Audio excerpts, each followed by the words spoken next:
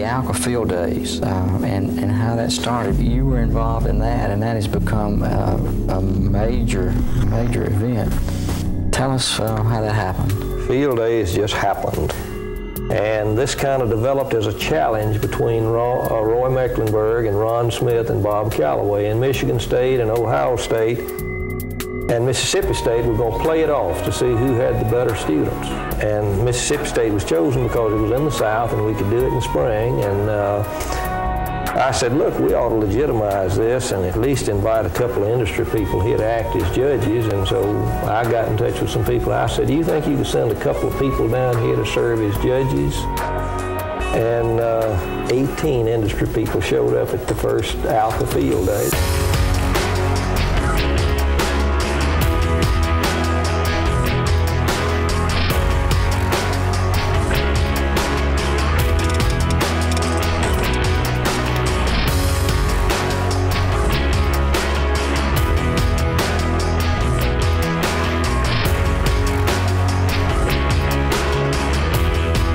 Student Career Days event overall has been a huge part of who I've become in the industry. For me, this event really kind of helped my career out. It defined kind of the successes you can have in this field. I scored 4th in trencher operation, which was another big deal for me. I still distinctly remember my first event, and it was the opening ceremony. And watching all of these students and the excitement and the cheers, and then firing off into all of these different competitions, and then starting to realize that this was so much more.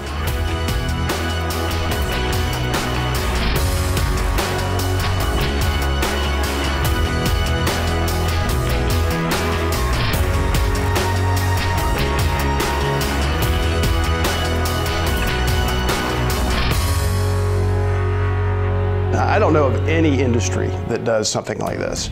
And for these students to have the opportunity to not only compete against their peers and to learn from their peers and some of the other professors and so forth, but to be side by side with the industry, working hands-on with these folks, learning directly from them, and most importantly, making that connection and having that network opportunity. There's nothing like it. Yeah, I think this competition and this event really gives our students an eye-opening experience.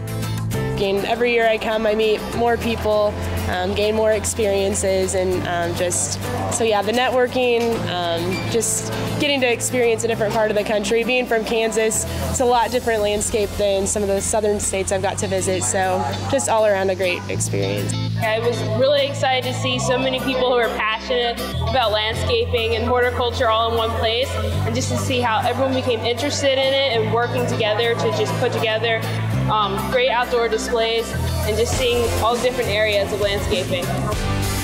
It was amazing how many people were actively looking for jobs and actively looking for placement, and so it was a good opportunity for us to get in front of some real young minds.